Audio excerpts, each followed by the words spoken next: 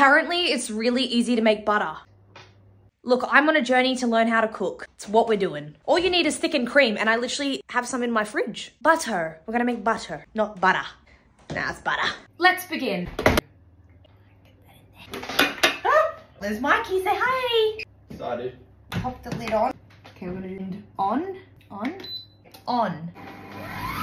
Whoa. Whoa.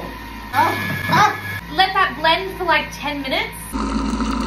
Let's take a look. Oh, wow. That looks so interesting. You strain it. Wow. And then you rinse it out in cold water. Look at that. So flatten it down. Add a bit of salt for some salted butter. Mix it together. Oh. Spread it out. Not too bad.